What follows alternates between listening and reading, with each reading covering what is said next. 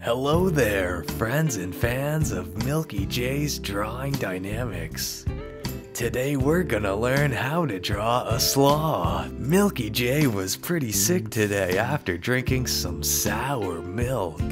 Good thing you rescued a sloth like me from the dank jungle to finish the job. Anyways, let's get drawing. First things first, you need a subject to start from. That's why I'm here. Then, start with a round face, because this is a sloth's natural shape, the circle. After you finish that circle, add some details, and don't forget the eyes. Sloths don't have great eyes. After you've done that, color everything in very nicely now. Very nice. Make sure to leave no white spaces. And wow, there you have it. Looks like you just drew a sweet sloth. Tune in next time when MilkyJ draws something else. Comment on what you want to be drawn up next. And as always,